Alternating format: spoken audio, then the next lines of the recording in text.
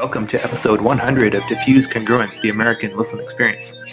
I'm Omar Ansari, and I'm joined again, as always, by Parvez Ahmed.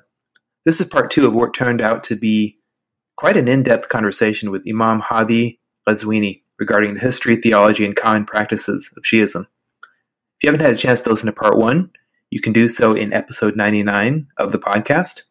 If you have heard it already, we hope you enjoy the rest of the conversation, and inshallah you'll find it as enlightening and educational as we did. I wanted to ask a quick question. Without knowing a lot about some of the things you've just been talking about, which is 12er, lineage, that sort of thing. So my questions are, why 12, and what's the root source of this belief? And is it based on like lineage, like who picks the imam and that sort of thing? And it is and not just what's the belief is, what's the root source of that belief, and then all the way up to the Mahdi, because like Parvez alluded to earlier, Sunnis believe in the Mahdi. Is that similar, different? So that would really help me. Sure, those are all excellent questions. So one thing that I would say is that why 12? So the Shi'i theologians, when they're discussing this concept of the imama, of course, you can imagine it's very elaborate. They're talking about all of these different aspects. So one thing that comes up is that, look, the previous major prophets were given successors as well, disciples. And so this example of Moses having 12 disciples, sort of the 12 tribes, if you will, Jesus having 12 disciples. So this number 12 is something that appears in the history of sort of humanity, in the history of the divine message. But then there's this emphasis that, look, the real source of this is the prophetic designation. Yes, they were all descendants of one another. So you have Ali, and then you have his elder son Hassan, and then Hussein, the younger son. But then the rest come through the line of Hussein, as you know, father, son. And so sort of the justification that's given for that is that, you know, that the prophet actually appointed them. And then, you know, sort of you have even within Sunni tradition, this idea of the khulafa, the successors, having to be from Quraysh. You know, this would develop into sort of an important sort of Sunni understanding. And so that succession would be limited to Quraysh, and of course, Bani Hashim being from Quraysh, and even some traditions even bringing up this number. And so the Shia would kind of point to those traditions and say, well, look, you know, these are traditions that are recognized in the Sunni sources about the successors being from Quraysh and being 12. And if you look at the Umayyads, if you look at the Abbasids, none of them were 12. It's only sort of this, you know, this line of Muslim tradition that recognizes these 12 beings.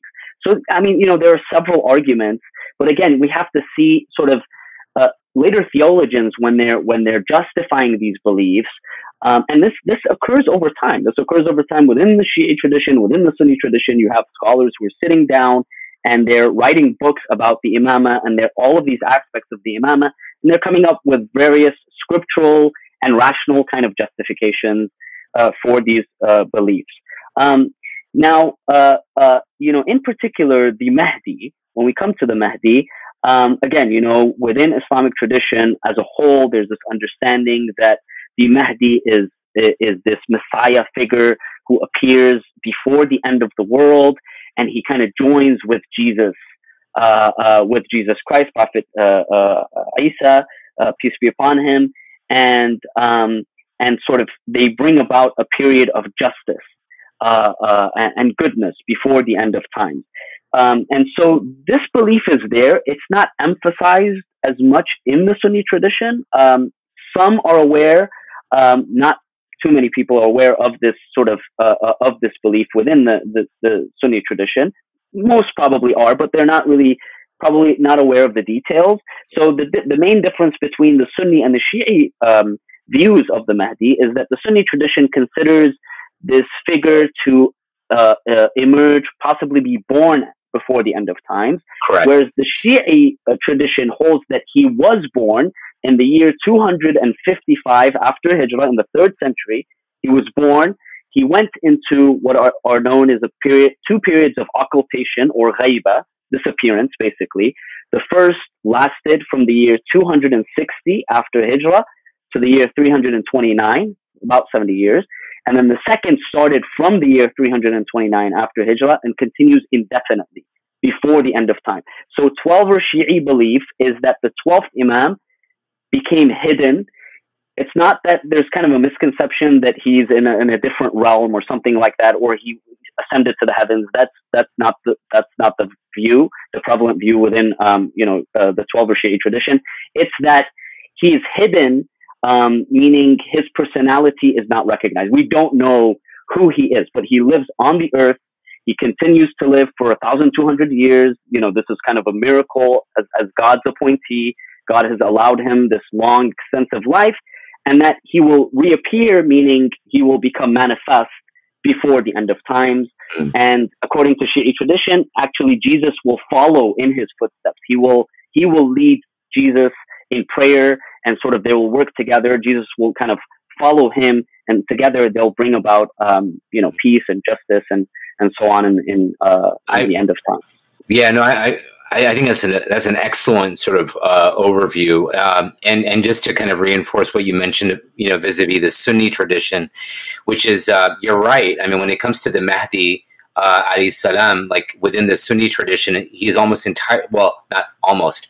He is entirely an eschatological figure.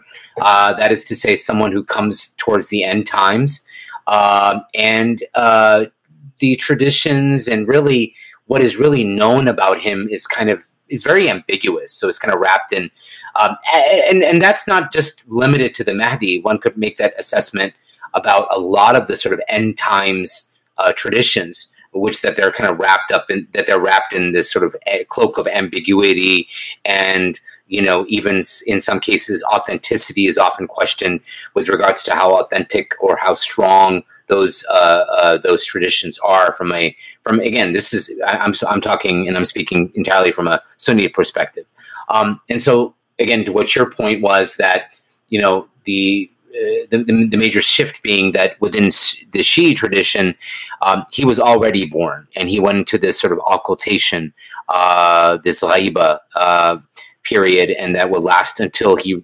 emerges again towards the end times.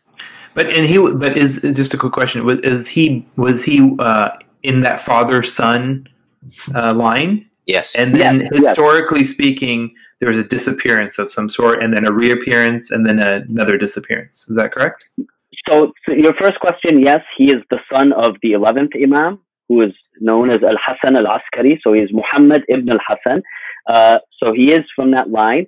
And second, there was a disappearance when he was at the age of 5. So in the year 260, he was born in 255. At the year 260, and I'll come to why. And then there was no reappearance. Initially, the Shi'i community thought of the occultation as being a minor, a temporary occultation. And it was during this time, which lasted about 70 years, that the leadership of the Shi'i community continued with these 4 representatives, sufara, of the Imam. It was considered that only they had direct access to the Imam, and they would sort of act as the envoys or the representatives of the Imam to the masses. And so it was with the death of the 4th of these sort of representatives that Shi'i tradition holds that the Imam actually wrote to the 4th representative, and he told him, "Do not appoint anyone after you, because my occultation will continue indefinitely." And so then Shi'i tradition holds that at that point, with the death of the 4th sort of representative of the 12th Imam, the period of the minor occultation ended, and the period of the major occultation began, which was indefinite. So there was no reappearance. It was just, the difference was that there would be no more direct access to the Imam, even through, or indirect access, even through, his appointed representatives. Now, later on, the scholars would sort of look at their role as the indirect, if you will, representatives of the Imam, and then we come into the sort of contemporary period with some of the implications of that. But those were just to answer those two of your questions. I think just for the sake of time, again, we're going to have to like avoid getting into a lot of the modern like state of Iran, the wilayat al-faqih and those type of issues. We'll have to save for another conversation. So I appreciate you kind of navigating us there. Quick question I had though is as a follow up to Omar's question, which is, does the Imam, the 12th Imam who is in Ghaiba, does he communicate at all with anyone in a position of leadership, within Shi'ism? So most scholars would not recognize that as happening. Okay. Not that it's impossible. They don't consider it impossible. It's possible that the Imam would, and you would actually have over the course of history some claims that some scholars, especially those who were very pious, very devout, that they had some sort of communication after the fact, right? They did not recognize that this was the Imam at the time. After the fact, they kind of recognized, oh, this was the Imam. So you do have those, and there's been a lot of studies about the history of those claims and those events. But in theory, the Imam no longer communicates with the masses directly. Now, I would argue. Oh, sorry. I was just going to say. I would argue that that's not dissimilar from, Sunni tradition with regards to not only dreams of the Prophet or the Prophet appearing in one's dream and telling a person to pursue this or not pursue this and so on, but also saintly figures appearing. So, for example, Abdul Qadir al-Jilani and many of the disciples of Sayyidina Abdul Qadir al-Jilani claim to have seen him in a dream and so on. And there's clarity provided. So not dissimilar from what Sunnis recognize as something, especially found in the Sufi tradition again. Sure. Excellent. And another point that I wanted to make, I kind of wanted to connect this belief in the 12th Imam and sort of the whole idea of occultation. So again, when you come to the justification, we have to remember Shi'i tradition holds the Imam to be sort of the divine guide, the one who continues the message of the Prophet and guides the community and so on and so forth. And so Shi'i tradition would develop this idea of there always having to be a divine guide on earth. There can never be a moment on earth where there is not a divine guide. And so this kind of helps explain because there is no revelation after that of Muhammad. That's the final revelation. And you have the series of Imams. The 11th Imam dies, the 12th Imam is born according to Shi'i tradition. There must remain until the end of time a divine guide. And so that is the role of the 12th Imam, to continue as the divine guide until the end of times. There cannot be an interrupted sort of chain. You have to have an uninterrupted chain of divine guides all the way until the end of times. And then the other idea related to the occultation is we have to kind of go back to, again, you have the Umayyads earlier. You have the Umayyads. And so the third Imam al-Hussein, he's killed under the rule of Yazid. Then you have the fourth Imam, the fifth Imam Muhammad al-Baqir. At the time of the sixth Imam, Ja'far al-Sadiq, who was, by the way, living at the time of, he's a contemporary of Abu Hanifa. Malik also sort of relates some traditions in Medina. He was in Medina, and Malik relates some traditions from Ja'far al-Sadiq. At that time, of course, you have the shift, the Umayyads fall, the Abbasids come to power. Shi'i tradition would hold those regimes to be highly oppressive of the Ahlul Bayt. In fact, some Shi'i scholars, not all, but some of them would insist that all of the Imams, from the first to the 11th, they were all killed. None of them died a natural death. They were either killed by the sword or they were poisoned. And so this occurred under sort of the direct or the indirect influence of the Umayyad and the Abbasid caliphs. And so the situation, according to the sort of the Shi'i understanding, is that the situation progressively became worse. In fact, some consider the Abbasid dynasty to have been worse than the Umayyad dynasty, because the Abbasids, as you'll recall, In fact, they claim the same from Abbas, who was the uncle of the Prophet. And, you know, historical sources say that they appeared on the stage under this slogan of bringing back power to the family of the Prophet. That's right. You know, Shi'i tradition would hold that they betrayed them. Once they took power, they betrayed the Talibis, or the Alawis, the descendants of Ali and Abu Talib. And, you know, they oppressed them and they killed them and they killed their followers. So progressively, Shi'i tradition holds the sort of history to have become progressively worse for the Imams and their followers, to the point where by the time of the 9th, the 10th, the 11th Imams, you have a shift. They're now in Samarra. Samarra was a garrison town the Abbasids had taken as their capital for some time, and they were under the close watch of the Abbasid caliphs. And so this kind of moment of fear, of continued repression of the Imams and the Shia, allowed or called for, if you will, the disappearance of the 12th Imam, the occultation of the 12th Imam, so that he would be safeguarded and so that he would be protected from murder, from death, and to continue sort of in his mission as the final and the last divine guide until the end of time. So that's kind of how we understand, you know, this chain of Imams and the justifications for, you know, their status, and then also, you know, even the occultation of the 12th Imam.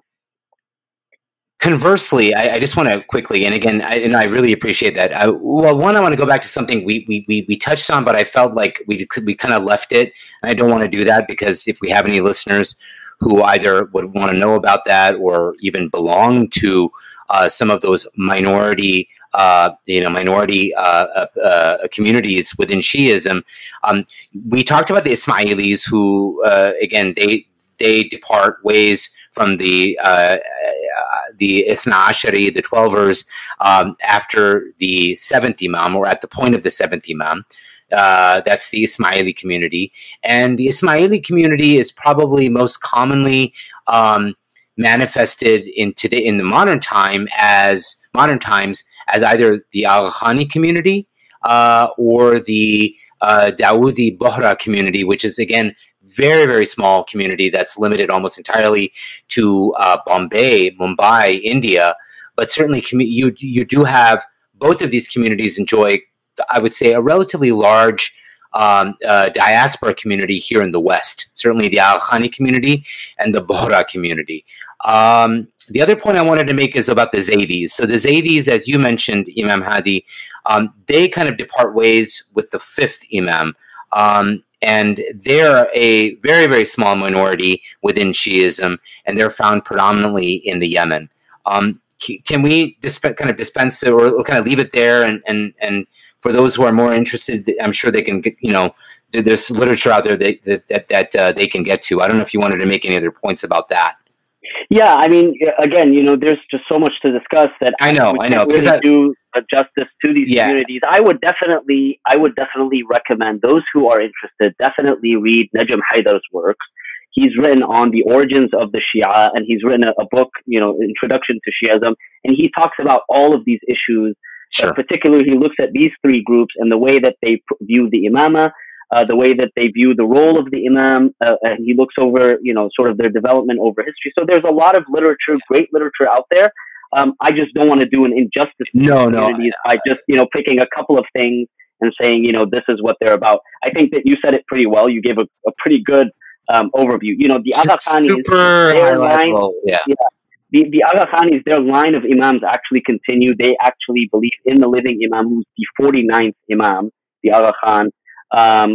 You know, they, you know, trace back, if you go back to some of the earliest Ismaili communities, they were actually the founders of the Fatimid dynasty, which ruled for some time, which actually Al-Azhar, the preeminent Sunni institution of learning, was founded by the Fatimids, who were Ismaili Shi'is, before it was taken over, of course, at the end of their rule with Salah ad-Din.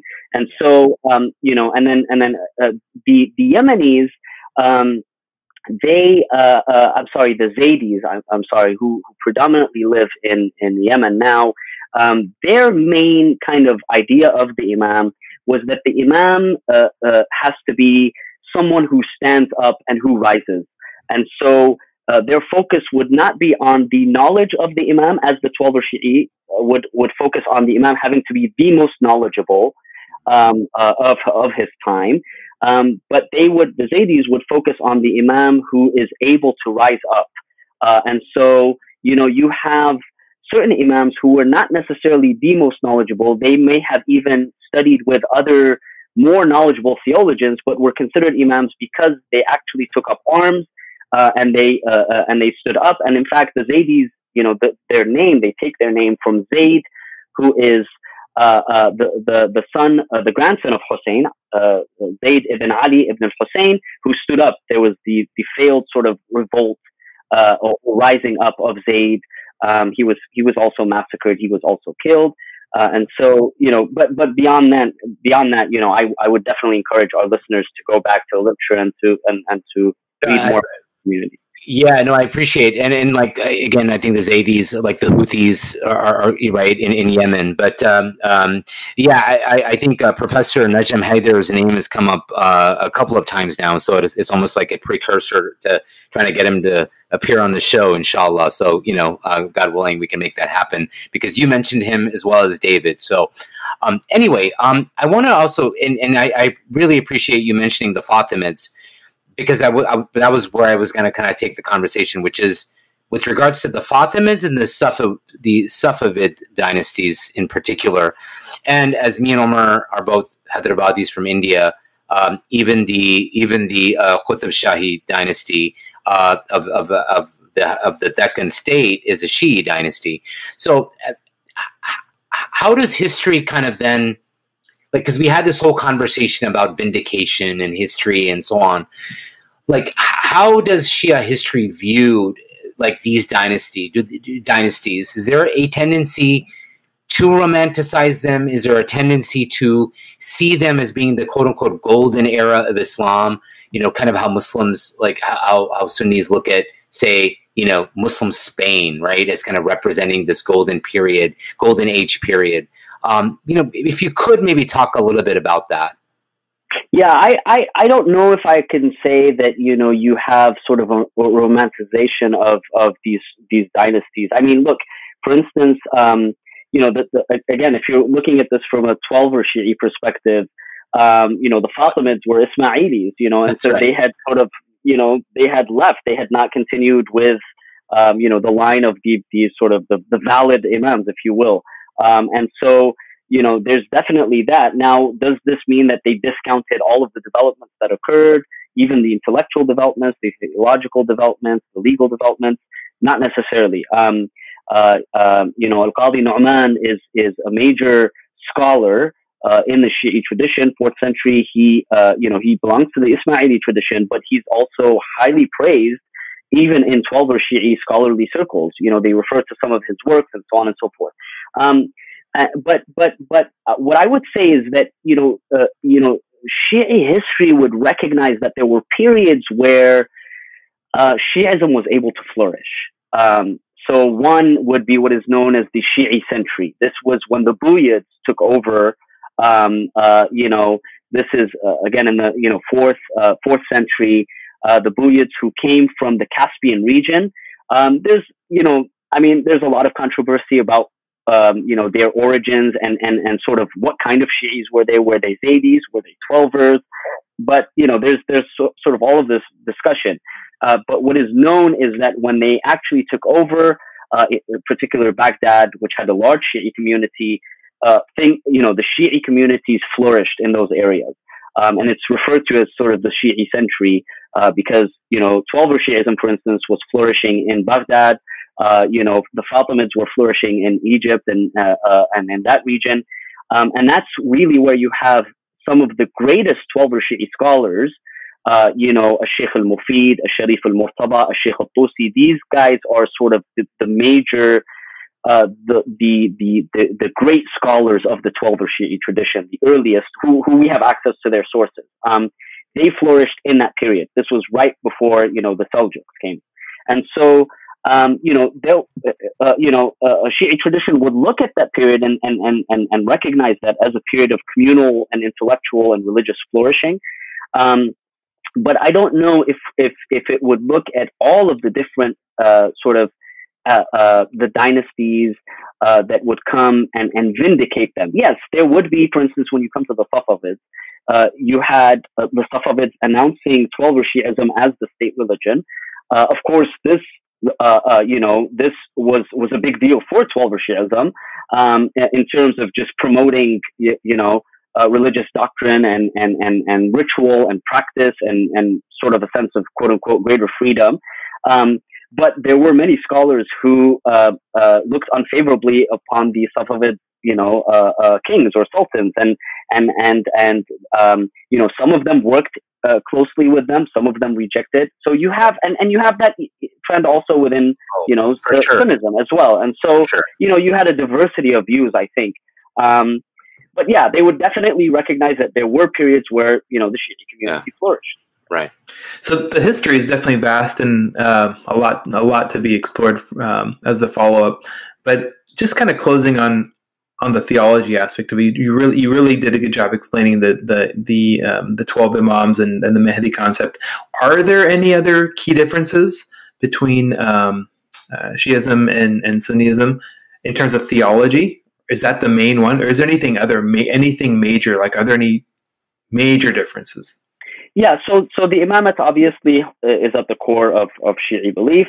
The other sort of theological issue that is important is the Shi'ism would develop like Mu'tazilism.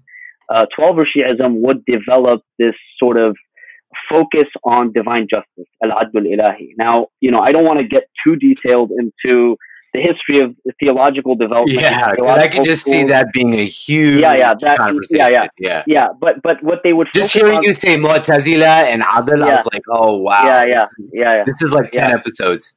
Absolutely.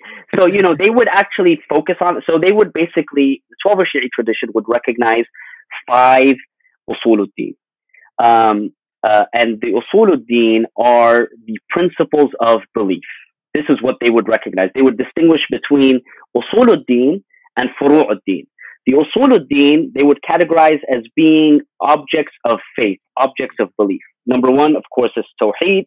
Number 2 is divine justice, al-adl. Number 3 is the prophethood, al-nubuwah. Number 4 is imama, belief in the imams. And number 5 is the hereafter, al-ma'ad. Now, they would, 12er Shi'i tradition would hold that those who believe in the first, meaning the oneness of God, tawheed, in al-nubuwah, prophethood, and in al-ma'ad, the hereafter, are Muslims. That's what you need to believe in to be a Muslim.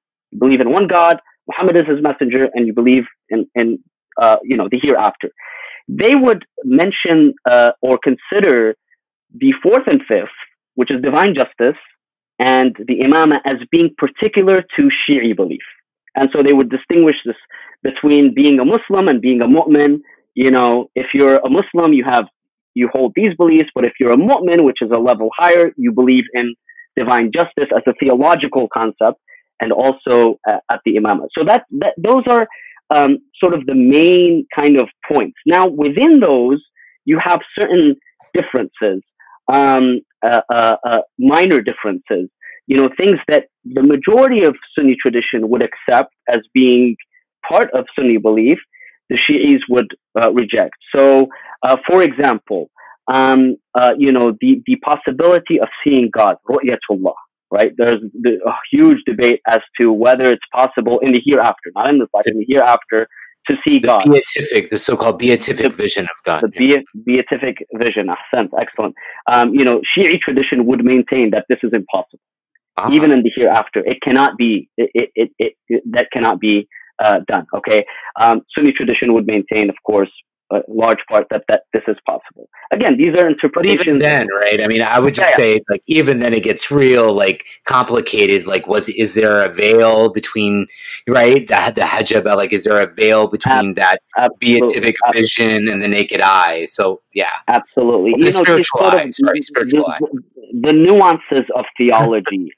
You know, these little questions. Of course, there'd be differences, but you know, these are sort of the major points. And then they would. The other category is the furu'ud-din, sort of the acts of worship, and this is where they would put in prayer, fasting, hajj, zakat, khums, you know, al-amr bil-ma'ruf, al-nahy 'anil munkar, all of these things that are familiar to the Sunni tradition, but as acts of worship. And so they would distinguish between beliefs and acts of worship. And in those acts of worship, you have slight differences.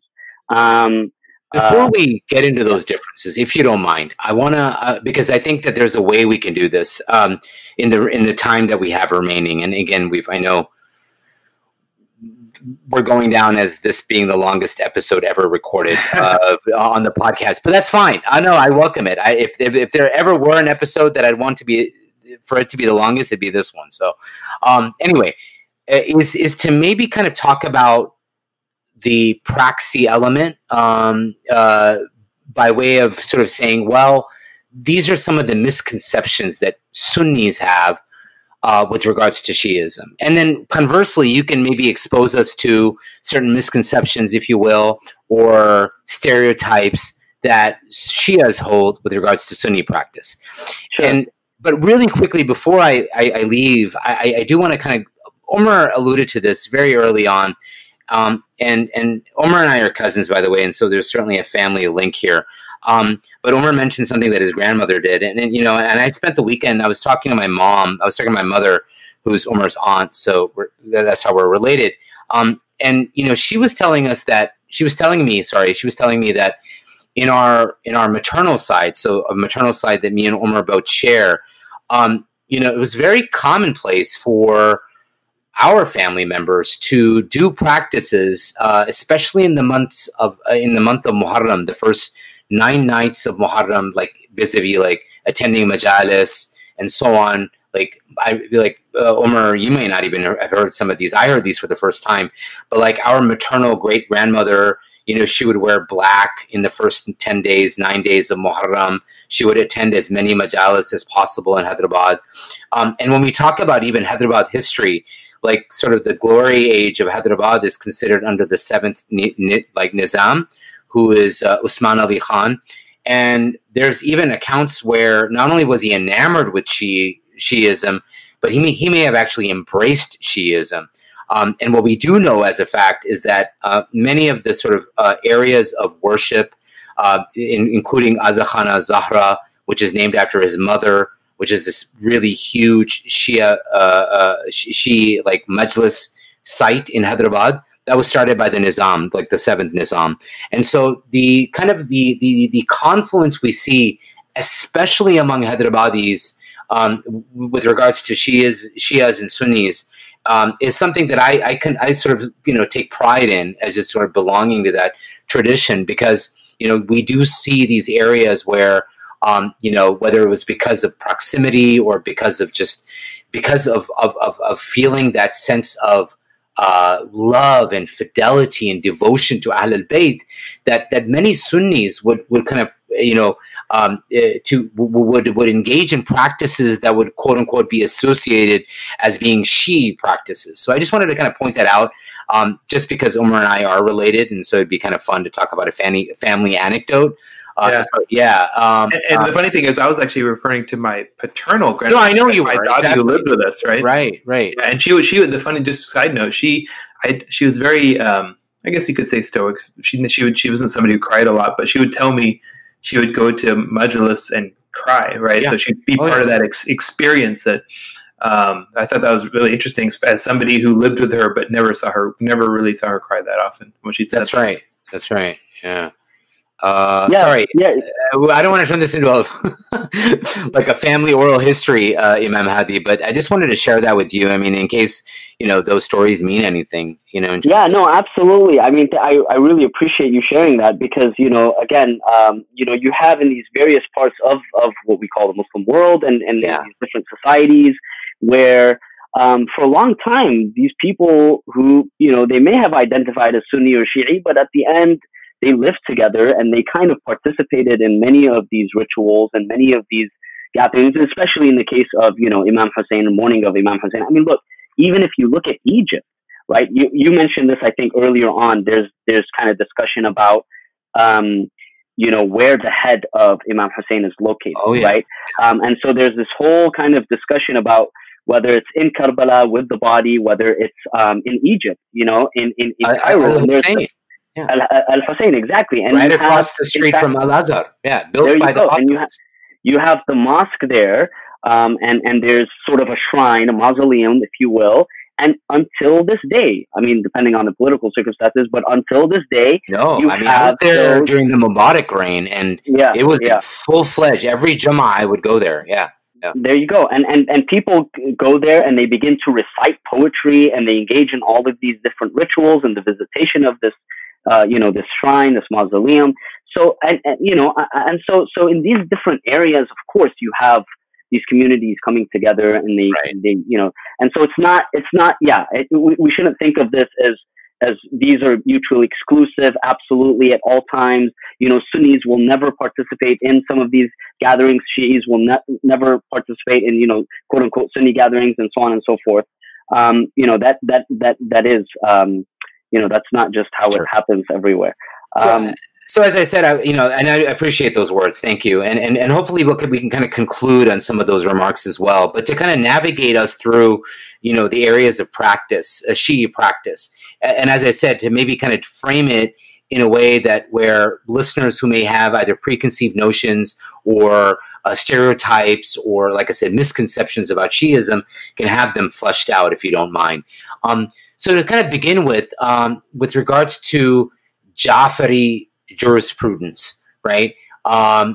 Because I would submit that with regards to Sunni perception or Sunni views of the 12 Imams, perhaps no other figure is as lauded and shared and exalted in the Sunni tradition among those 12 as Ja'far as-Sadiq. And like you alluded to and mentioned, the sort of not only the kind of historical, geopolitical proximity of these figures, like Imam Malik and Ja'far as-Sadiq and Imam Abu Hanifa, but these three schools in particular, I think, we're not just mentioning them by happenstance. I mean, there's a lot of confluence within these three schools in particular. So if you could maybe talk a little bit about that, because like the Ja'fari school and its relationship to specifically the Maliki school among Sunnis and the Hanafi schools. Yeah, that's a great point. So for the first thing that I would say, kind of the biggest misconception that I think a lot of us have, those who identify as Sunni or Shi'i, is that there are huge differences in acts of worship or rituals between the Sunnis and Shi'is. I would actually argue that in some cases there are bigger differences between the four Sunni schools of law than there are between some of them and the Shi'i, or what we call the Ja'fari school of law. Okay, there are some things, the Malikis are very close to the Ja'faris on some issues. On other issues, the Ja'faris are closer to the Hanafis, and so on and so forth. So that's the biggest misconception. The details, I think, of these acts of worship, these differences, they're there between all of the different schools, and some of them are minor. I would say the vast majority of them are minor differences when it comes to law. Now, a point about the term Ja'fari school of thought. Now, we said, of course, the 12 are Shi'is. Theologically, they believe in 12 Imams. Often, the legal school of thought, the legal madhab, is termed the Ja'fari, not because none of the other Imams participated. In fact, the Shi'is would hold as authoritative all of the pronouncements, the sunnah of the Imams, if you will, as an extension to the sunnah of the Prophet. So the sunnah of the Prophet and that of the Imams as part of the legal school. The reason why the focus is on Ja'far as-Sadiq is because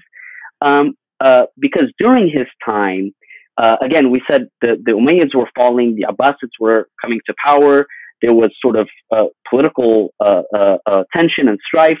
This kind of opened up the room for Ja'far al-Sadiq and his father, Muhammad al-Baqir, the fifth Imam and the sixth Imams, to teach. And they were based in Medina. And so they had a little bit of room, greater room to kind of teach. And the vast majority of the reports within the Shi'i tradition go back to the sixth Imam. And this is why, and part of that is also the legal reports, the reports that have sort of legal connotations to them.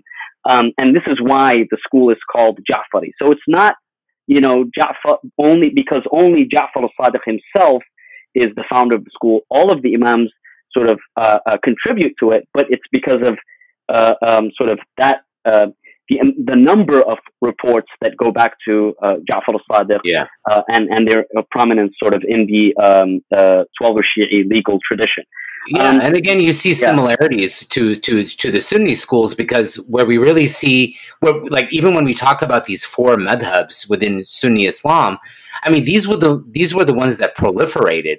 There were dozens of others that either because of the number of followers or the number of adherents or multiple reasons just eventually died out. But these were the four sort of prevailing schools, just by numbers in some cases, or by like the state kind of taking or subsuming that school as its official school, is the only reason you see the proliferation. Yeah, and I would add point to that, I think, is that even when we talk about these four Sunni schools, it's true that they have eponyms, Malik, Abu Hanifa, Shafi'i, and Ahmad ibn Hanbal, but the school obviously was made up of these figures and their followers and subsequent generations, and so it was not just one figure who kind of put out the entire doctrine of these schools. They developed over the course of several generations, and with many. Yeah, if the Hanafi school, just by sheer volume of numbers and followers, very little can be actually attributed directly to Imam Abu Hanifa, because much of his writings and there's not much extant work of Imam Abu Hanifa. It's really his two primary students, Yusuf and Muhammad, Imam Muhammad and Imam Yusuf. Yeah, absolutely. And so, coming back to, let's take a few examples of sort of issues. So one, I would say the very first is regarding the 5 daily prayers. Thank you. I was just about to go there. Yeah, the 5 daily prayers. The big misconception I think that a lot of people have is that the Shia either don't pray or pray 3 times a day, or 3 prayers a day. Now, I mean that's absolutely false. There are 5 daily prayers. The difference is that the Shia, they combine Dhuhr and Asr and Maghrib and Isha. They combine those times. So for them, you have sort of the choice of praying Asr immediately after you finish praying Dhuhr, and praying Isha immediately after you finish praying Maghrib, or splitting them up and doing them at their appointed time. You have the choice of doing that. And Shi'i scholars will point to, even in the Sunni tradition, there are reports where the Prophet, he gave that choice, and he would combine prayers when he was not in war, when he was not, traveling, when he was not just under normal circumstances. So that's number one. And in fact, what's interesting is that, the Shi'i jurists have maintained that there is greater merit and greater reward to separating the prayers and praying them at their specific times than to joining them. But, for convenience sake, I would say the vast majority, virtually all, Shia who observe prayer probably join Dhuhr and Asr and Maghrib and Isha. It just makes life so much easier when you get those prayers done. So that's one misconception. There are minor details in the prayer itself of things that are recited, but the number of units, the number of rak'ahs is the same, exactly the same. There's no difference. There's no addition. There's no subtraction. Some minor points of differences in what is recited. Otherwise, if you were to look at a Shi'i and a Sunni pray, if you were to hear them pray, many of the things that they recite in prayer are the same. Now, an explicit sort of a very evident difference is in terms of where the hands are placed in prayers. So many Sunnis, when they pray, when they're standing in prayer, they place their hands on their chest, right? one on top of the other. This is in the standing position. This is known in Arabic as at-takattuf. And so the Shia, in fact, they pray with their hands down. This is something they have in common with the Maliki school. A lot of Sunnis are not aware of this, but the Malikis have the option of praying with their hands up or down. And according to their scholars, the Maliki scholars, it's preferred to pray with their hands down.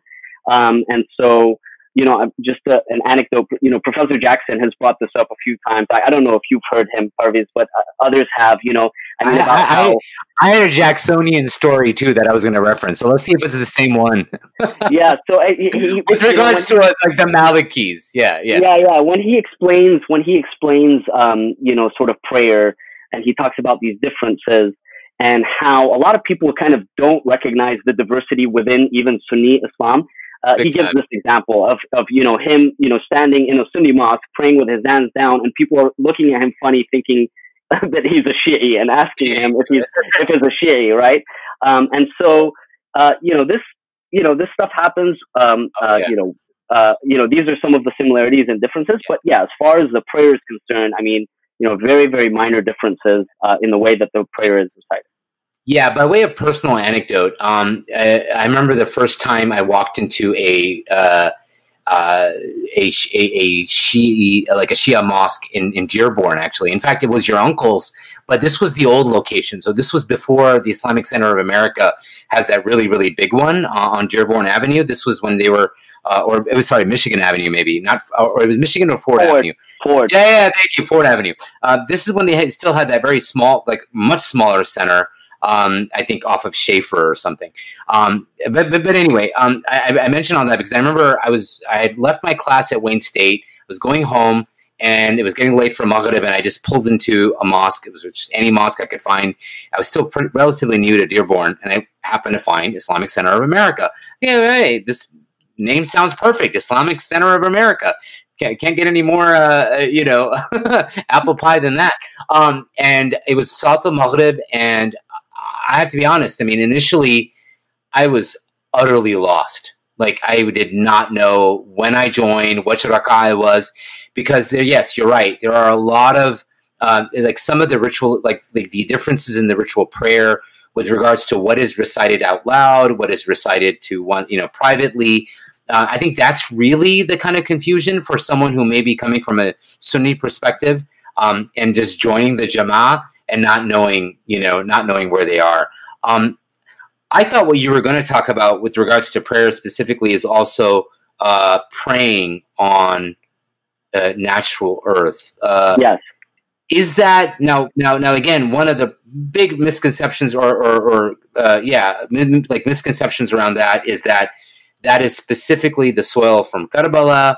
And so maybe kind of talk about that a little bit. Yeah, absolutely. Thank you. That's a great reminder. I appreciate that you reminded me. So when it comes to prostration, what the jurists have kind of suggested is that it is mandatory to prostrate upon something that is natural, that is, technically the condition is that is not eaten nor is worn. It could be dust, it could be clay, it could be rock, it could be a leaf, it could be wood, anything that is not worn nor is eaten. And the prostration must occur on that. Now, the justification for this is that the Prophet used to prostrate on the dirt in the Masjid al-Madinah, the Prophet's mosque, the Prophet says, "Ju'ilat liya al-ardu masjidan wa tahura." The earth has been made a place of prostration and a place of purity for me. So that's the justification for it. Now, in fact, and Omar studied the Maliki school, I think, a while back. But I think that's actually the preferred opinion, even in the Maliki school, to pray on something natural. Yeah, what happens is that you have around,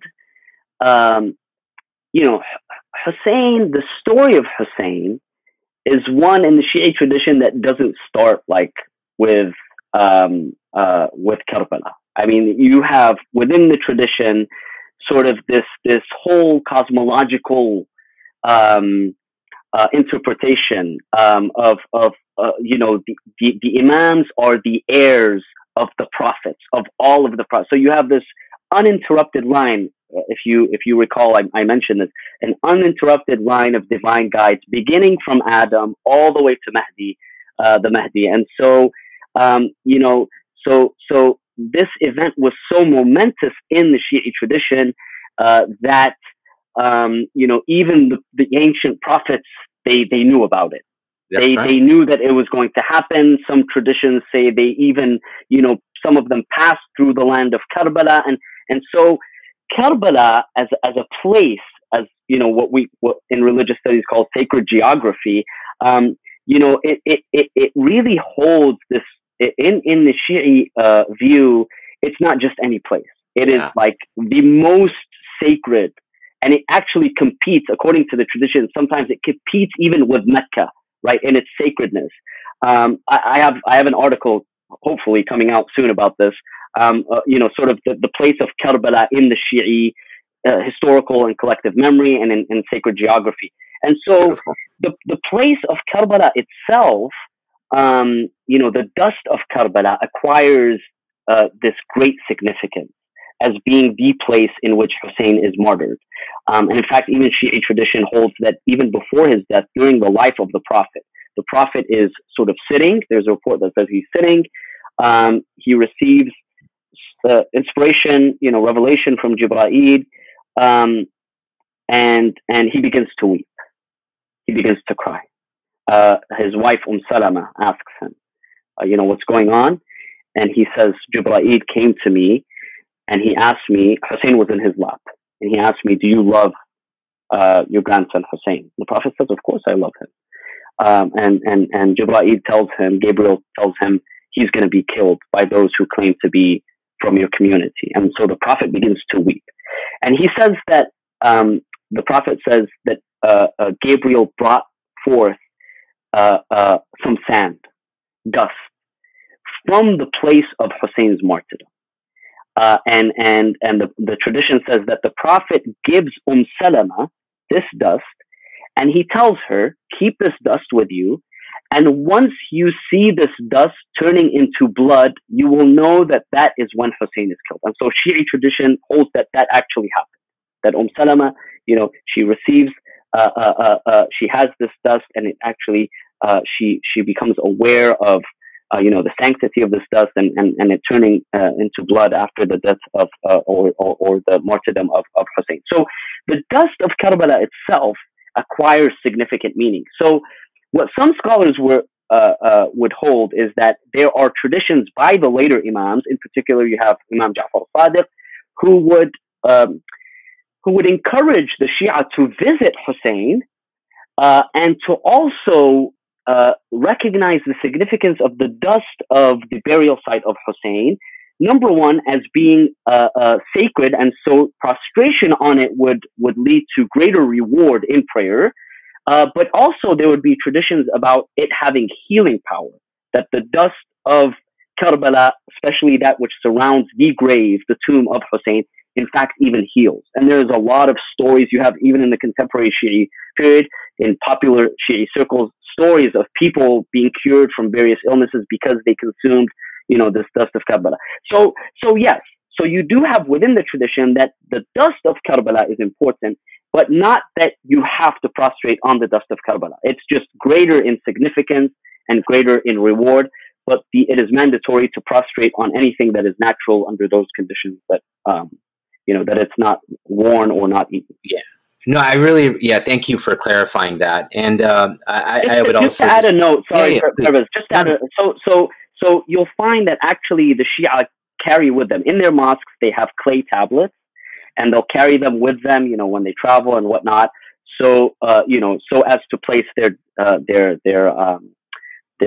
forehead on the dust, on this clay, whenever they pray.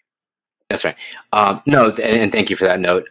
I was just going to say, I think kind of my role in this conversation this whole time has been kind of, bringing in the Sunni perspective, where I feel it's an interesting perspective to offer, or perhaps a perspective that even most Sunnis aren't aware of, which is like you'll find that especially among the Sufi tradition within Sunnism, that that Imam Hassan and Hussein take on metaphysical dimensions, and I don't want to get into some of it because but I've heard things from like well-reputed sort of Sufi masters who would talk about the sort of metaphysical reality of Imam Hussein and Imam Hassan. So again, what you're talking about, which is this idea of the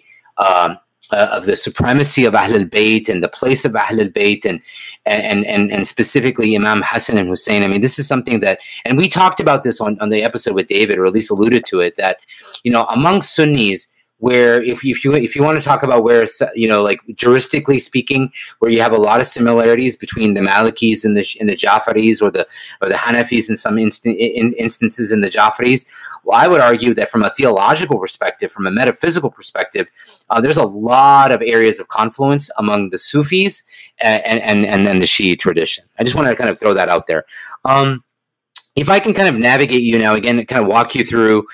And this is a real contentious one, so I want to apologize in advance, but because I'm going to have you kind of navigate a question that I think may be difficult, which is one of the things that one of the perhaps, or one of the perspectives that Sunnis have with regards to Shi'ism, or Shia in particular, is that they not only hold some of these companions of the Prophet as being culpable in betraying or in betraying Ali, Sayyidina Ali and Fatima, but they would go insofar as to basically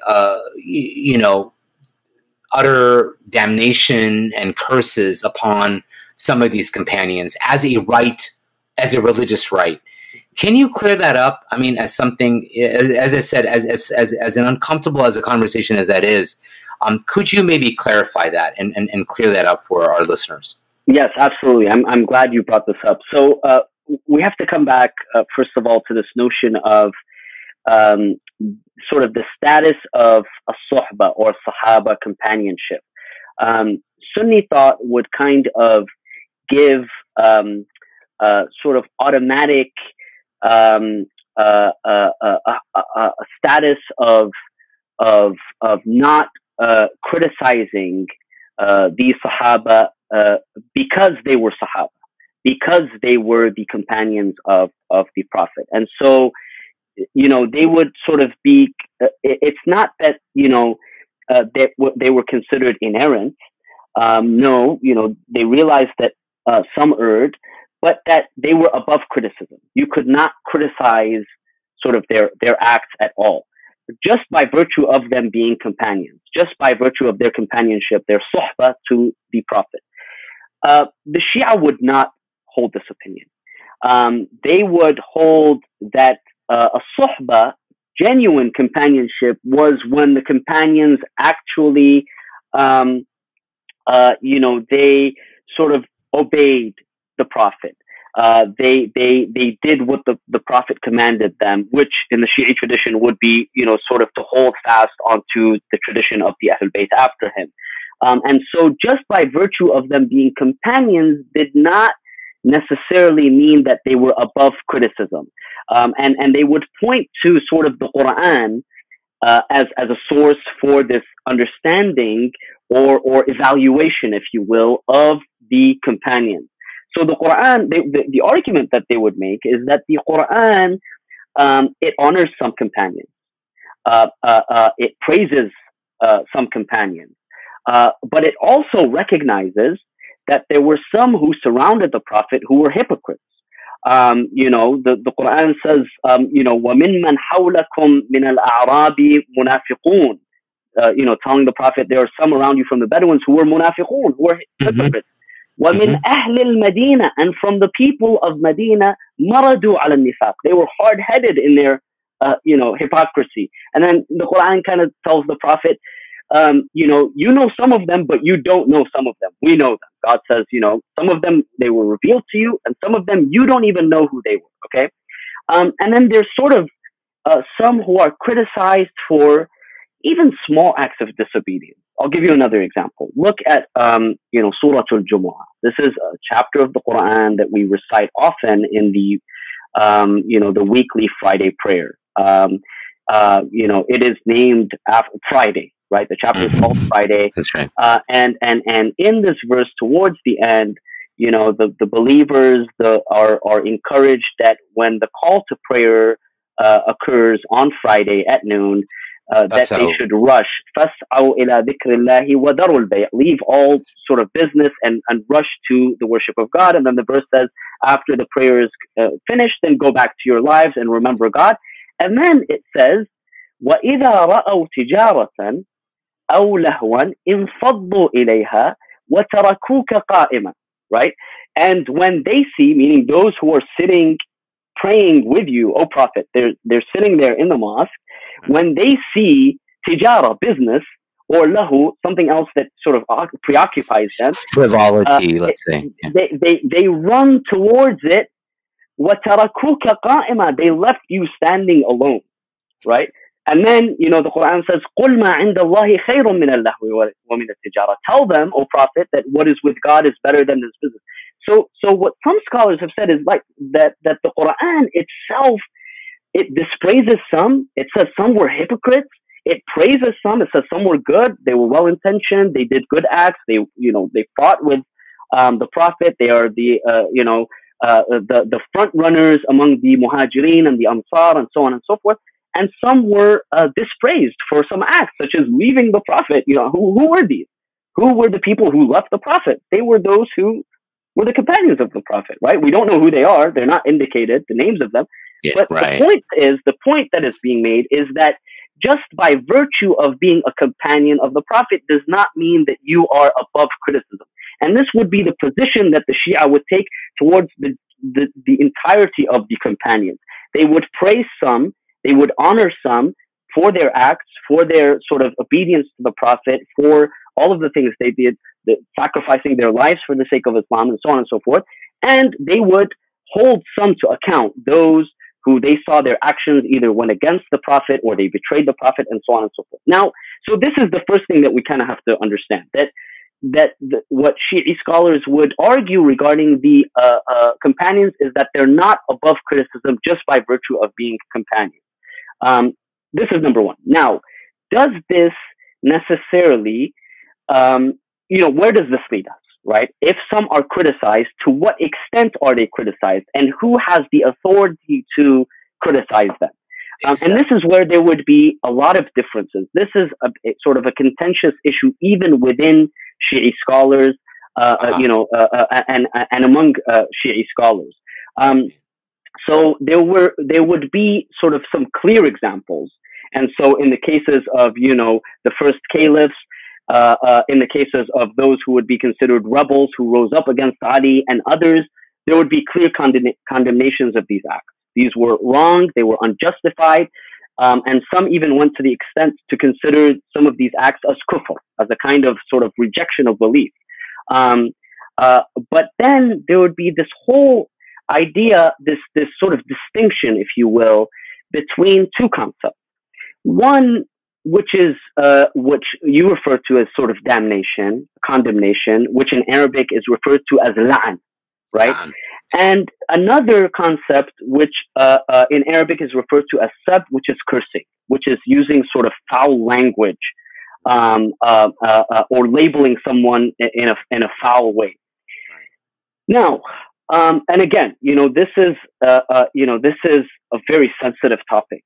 But I think that, as I said in the outset, and you mentioned this, we have to kind of be willing to have uncomfortable conversations so that we can understand and move forward.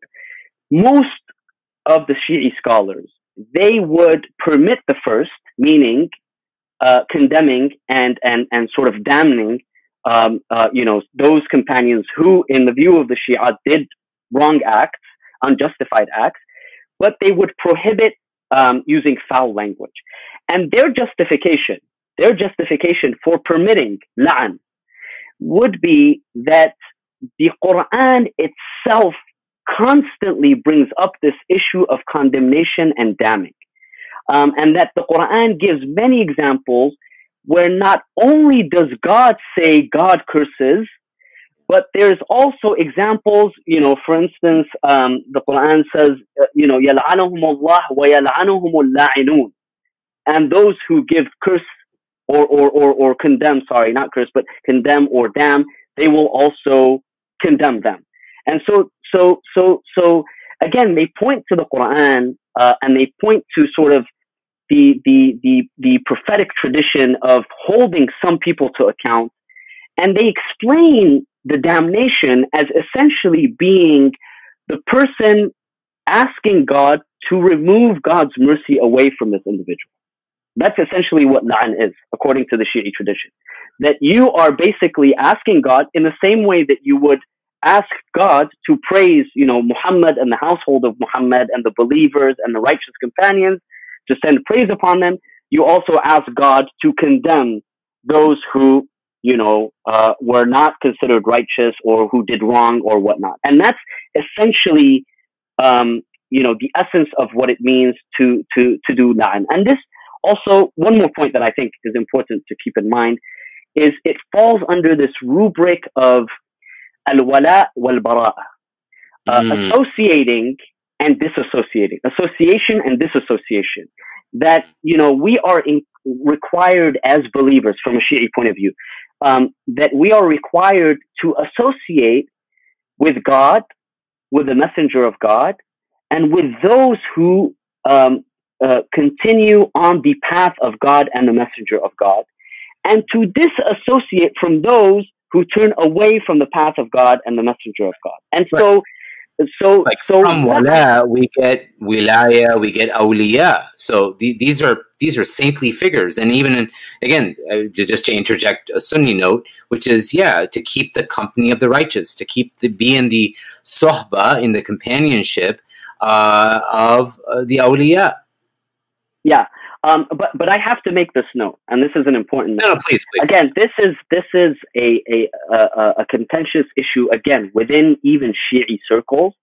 And there's some scholars, some jurists have publicly, major Shi'i jurists and scholars have publicly come out and have also considered it prohibited to even engage in la'an of the companions, of certain figures. And they have done this publicly because, of course, as you can imagine, I mean, this is a very contentious issue. And in fact, as we speak right now, as we speak in Pakistan, many Shi'i preachers and scholars and those who have been reciting in Muharram are being imprisoned, and some of them are being actually sort of punished for what is alleged their condemnation of the companions, in particular, of course, Yazid and Muawiyah, the Umayyads, but even maybe some of the other companions. There's a whole piece that needs to be done about the sort of blasphemy laws of Pakistan, and I'm sure some of this is within the rubric of that of these anti-blasphemy laws. Yes. Yeah. Okay. Thank you for bringing awareness to that issue. I don't think a lot of listeners know that. So if you want to kind of so thank you for bringing that up as well in terms of kind of presenting the array of positions with regards to Shias and their opinion of the companions and how to even discuss some certain companions of the Prophet. Anything else that you wanted to say? Because I want to ask you maybe one more question, and then we really need to conclude. I mean, as much as I would like this to be the episodes, right? Like the mother of all episodes. I know we do have to wrap, and we're already kind of getting close to the 3 hour mark, which is a new record for us. Do I get some sort of plaque or recognition or something like that? You totally should, man. You totally should. Just for having patience with all of our questions. I mean, that alone should get you like on some kind of wall of fame. Last question for me, I promise, which is one of the other sort of contentious issues. If I were to pick two that I wanted to discuss, one would be the idea of cursing and of the companions, and number two would be self-flagellation, right? And passion plays, the matam, like what occurs in the 10 days of Muharram, more specifically on the 10th, on the day of Ashura. If you could maybe talk about that again in very much the same way you just kind of presented us with regards to perhaps the plurality and the various views on this subject within Shi'i thought, because I think, again, just as a layperson, I imagine there are multiple positions. Sure. This issue again is one that is contentious, and one actually, if you were to, this is how I would put it. Again, we're looking at the 12 Shi'i tradition here. All 12 Shi'is will agree that commemorating Ashura and commemorating the martyrdom of Imam Hussein is something that has to continue, that has to be done. It's part of what it means to be, Shi'i, that we commemorate the martyrdom of Imam Hussein. Now, this is done in very different ways, depending on where you are in the world. It can start with something, first of all, majalis, and you brought this up, Parvez, you brought this up, and I think, Omar, you might have also brought this up as well, both of you, about majalis, right? There are gatherings that occur in the first 9 or 10 days of Muharram until Ashura in some communities over the course of the entire month of Muharram, and even the entire month of Safar until the 40th of Imam, which is the 20th of Safar. So those 2 months are sort of, in some communities, are months of mourning entirely. And so these gatherings occur. Usually what happens is that those who are observing sort of, they recall some part of the tragedy of Ashura. Many of them, they weep, they cry. Some of them, they will do matam, or in Arabic, latmiya. Basically, they beat their chests to a rhythmic, poetic expression. So you have poets who will recite poems about Ashura rhythmically, and the community kind of beats their chest. This varies in terms of severity. So you will have some who will just, kind of, as a symbolic gesture of mourning, they will kind of beat their chests very lightly. You have others who will, it gets more extreme, and so they will, beat their chests even harder. Again, these are, sort of differences in various places and in various times. What you will have is some that will kind of go even beyond that, and they will engage in self-flagellation, where they might strike their heads or other parts of their bodies with blades or chains or something like that, and actually let blood. This is more prominent in some communities in the Muslim world than it is in others. Again, this is a contentious issue. Some jurists have permitted this to the extent that it does not endanger the life of the person who's doing it, and some have prohibited it. So this, again, is a juristic sort of debate that occurs between the major jurists and the major mujtahids and the scholars about the permissibility or impermissibility of it. Now, if you go on Google and you Google Ashura and you Google images, that's all you'll see. Yeah. All you will see is, people who are, letting blood, they're striking themselves, and others. That's all you'll see. But, if you were to look at, in North America, for instance, I can say with confidence, and these are programs and events that I've participated in, and I continue to participate all across the country. This does not happen in the vast majority of these events. Yes, there's a lecture, there's crying, there's weeping, there's even chest beating. That's kind of the standard.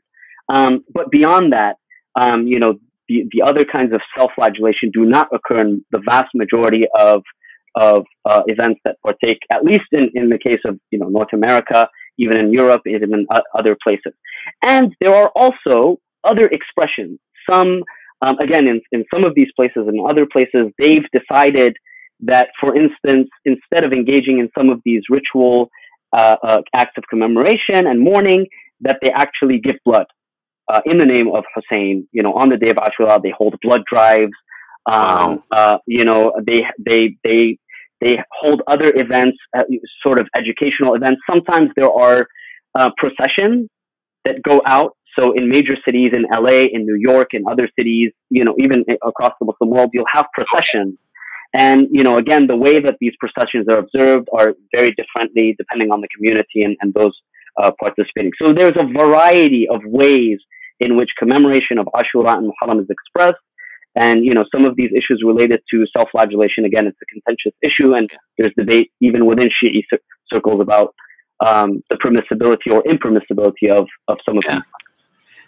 Just again, by virtue of a personal anecdote, I actually attended one of these processions that take place annually, still to this date, in going back to Hyderabad again, which is perhaps more on the extreme end of what you mentioned, where you actually do have people who engage in very severe forms of self-flagellation, and there is the letting of blood. We had, you know, like, we participated insofar as observing, because you have people who are who participate within the procession and just are there, like you said, are there because of the procession and just being part of the of that gathering. And then there are people who are, it almost seemed like they were, I don't want to say like performers, but they were kind of known as the people who were going to be engaging in this more flagrant kind of behavior, and they're kind of, they occupy a certain place in the procession, whereas others who are more, say, bystanders or doing more symbolic gestures were elsewhere. So it was very, it was organized in that sense, but this is something that happens annually in Hyderabad, and to much fanfare. Obviously this year with social distancing and COVID and all, I don't think they had one, but nonetheless. Yeah, absolutely. Yeah, my mom wanted to take me too, but I wasn't feeling well that day. But my siblings went, so yeah, I didn't get to experience that. But yeah, just as we wrap, I mean, this has been Imam Hadi. This has been a definitely super. I mean, we got 3 hours went by super fast. It did, and it was a confirmation of what we knew and clarification and education on what we didn't know or gaps. Just kind of as we wrap, I've always said to myself that, wouldn't it be great if the different Muslims in America, whether it's cultural or even, Sunni, Shia, got along, right? And got together, right? Strength in numbers.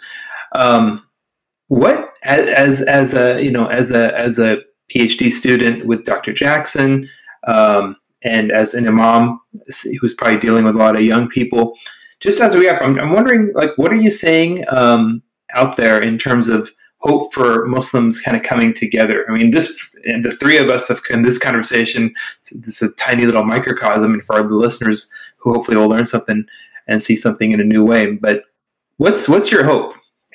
So I think that, if I could, sorry, I'm going to just interject to that question or in that question and just say that by no means does just getting along necessarily mean that we need to brush aside our differences, right? I mean, I'm a firm believer in unity, but not uniformity. I'm also a firm believer in pluralism. And the idea of pluralism, at least the way that it is actually defined, is where black and white can remain black and white. They don't need to necessarily become fused or diluted into a monochromatic gray, right? And so, we can uphold, we can maintain differences, and yet at the same time, we can come together on issues that bring us together and work towards a common good. I think that's the spirit that I think that where I hope that there's real value in these kind of conversations. Look, Parvez, I think you said it really, really well. We have to kind of understand that, look, the history of Islam is a history of diversity of views, of beliefs, of practices. I mean, this is just reality. Within Shi'ism, there's enormous diversity. Within Sunnism, there's enormous diversity. And until we learn about this, we cannot come to appreciate it. I think that the first step is that we really get together and we just listen to each other. And this is, look, this is the command of the Quran. The Quran says, فَبَشِّرْ عِبَادِي, give glad tidings to my servants, الَّذِينَ يَسْتَمِعُونَ لِلْقَوْلِ أو الَّذِينَ يَسْتَمِعُونَ الْقَوْلِ فَيَتَّبِعُونَ أَحْسَنَهُ. Those who, they are defined as those who listen and then they accept and they sort of follow what is best. But first they have to listen. You know, you can't follow, we cannot agree or disagree before we actually listen to each other, before we actually learn from one another. And I think especially, this is especially important as Muslims, as American Muslims. I mean, look, we complain about Islamophobia. We complain about people not knowing what Islam is because they go to, you know, anti-Muslim sources. They go to sources and communities and people who have an anti-Muslim agenda for their information about Islam. We complain about this. We say, hey, listen, if you want to learn about Islam, come to us, ask us, you know, talk to us, right? Watch us pray, you know, live with us, communicate with us. I think that as Muslims, if we really want to be able to get along, if you will, we have to be able to come together and learn from one another, learn about one another from one another, and to have these difficult. I know these conversations are difficult. Some of them, they're complex, they're sensitive, but we have to be able to at least listen to each other, understand the other, and then we can, you know, agree to disagree. We can sort of say, oh, that doesn't make sense. I don't want to listen to that. I don't want to, you know, I don't want to believe in that, or I do want to believe in that. Whatever, it doesn't matter. We have to first kind of listen to each other first, and that's only when we can begin to appreciate one another and to recognize, hey, listen, we have common challenges and common opportunities, and that we can work towards sort of working towards those opportunities and in the face of those common challenges. You know, in that spirit, and to kind of a callback to something we talked about earlier, and to just reference someone once again who is near and dear to all three of us, is Dr. Sherman Jackson. And the anecdote that I wanted to share, Imam Hadi, slightly different, although, or I should say, a variance to your anecdote, which is, I remember, and this I experienced firsthand, which is Dr. Jackson led us in prayer, and this was like a retreat. Omar, I think you were at that retreat. Yep. I remember. This is the famous retreat. Dr. Omar has talked about it on the show. Other people have as well. But anyway, there was a retreat, Imam Hadi, that we held, is called Islam in America. And Dr. Jackson was one of the keynotes, or one of the speakers that we had for like a 4-day intensive retreat. But he led us in one of the prayers, and like the Malikis, he ended us with one salam, right? He did, with one taslim, assalamu alaikum, and that was the end of the prayer. And there was so many in the gathering, right, who had never prayed behind a Maliki, who were just completely befuddled. Like, they had no idea. Had the prayer finished? Did Dr. Jackson forget? Did he have some, like what was it? And Dr. Jackson gets up and he said, look, I did that on purpose, even though often when I lead sort of, what is it, like diverse gatherings such as this, I usually do the 2 taslims because that's sort of standard practice. But I was deliberate here because I want you to experience diversity. I want you to experience that there are different ways that are legitimate, that are consistent with with Sharia. And he was making a point about how, unfortunately, a lot of us are illiterate, are Islamically illiterate when it comes to our own tradition. And I think that level of literacy, or in this case, illiteracy, is what's the word? Exacerbated when it comes to the Shi'i-Sunni divide, right?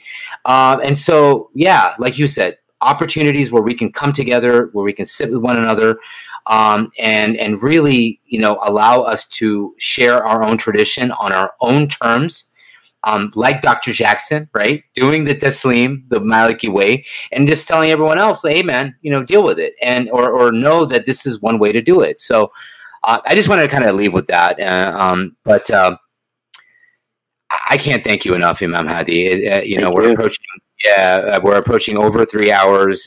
Thank you so much for taking the time. I imagine I share and I echo what our listeners are saying, which is what an invaluable contribution that you've brought to the podcast.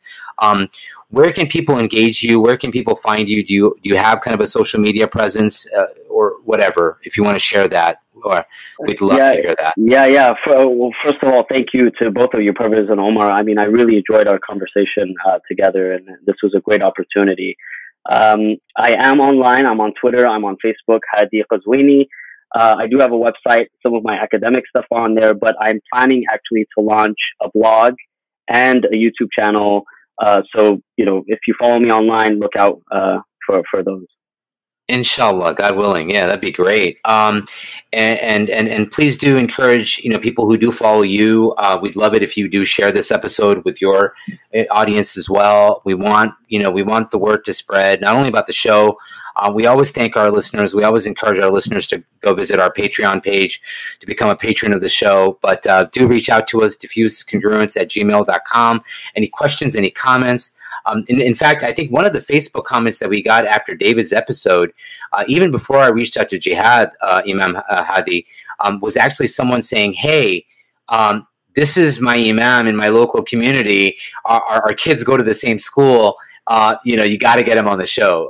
And I'm drawing I have to look it up as to who it is. But anyway, you came recommended even before I proposed the idea to Jihad. So again, thank you. And please do check out Imam Hadi's writings. Follow him on Twitter, on Facebook. Follow us on Twitter and Facebook, and encourage others to do so. Omar, any closing thoughts? Just echoing Imam Hadi, just echoing Parvez's gratitude, and it was super, super, super enlightening, super beneficial. And inshallah, I hope to meet you one day and cross paths inshallah soon. Inshallah, and thank you, listeners, for listening to that mammoth of an episode. But I think you, like us, learned a lot, and we look forward to catching you on our next episode of Diffused Congruence. We hope that it won't be as long of an episode, but we hope that it's just as meaningful and just as engaging. So look out for our next episode. Thanks as always for listening. We'll catch you again next time.